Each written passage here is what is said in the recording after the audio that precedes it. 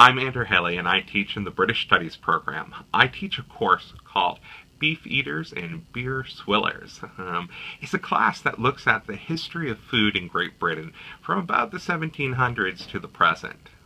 So we look at two things in the course. We look at how food gets to Great Britain and is produced in Great Britain. So we look at, for example, sugar plantations and how that sugar makes its way into London. We look at tea and how it makes its way into London. We actually visit some of the docks where those items used to come into Great Britain.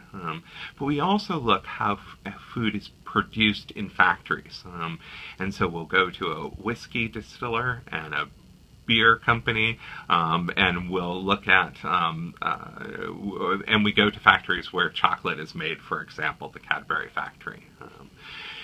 And then we look at how people ate that food, both in the past by going to fine hotels like the Savoy, or going to an eel shop to eat eel taken out of the Thames River.